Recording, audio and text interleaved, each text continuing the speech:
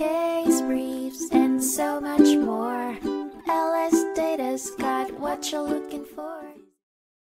A 2011 Supreme Court case, Board of Trustees of the Leland Stanford Junior University v. Roche Molecular Systems, Inc., focused on the ownership of a patented procedure for measuring HIV levels in patient blood samples. The dispute arose between Stanford University, which had developed the procedure using federally funded research, and Roche Molecular Systems, which acquired rights to the procedure through the acquisition of Cetus's PCR-related assets. The Bayh-Dole Act, which determines ownership of inventions developed using federal funding, was at the center of the disagreement. The Supreme Court ultimately held that the act does not displace the norm that rights in an invention belong to the inventor. However, assignment agreements could transfer ownership to employers, reconciling the Bayh-Dole Act with patent law. As a result, the court ruled that Roche had an ownership interest in the disputed patents, depriving Stanford of standing, and affirmed the Court of Appeals decision.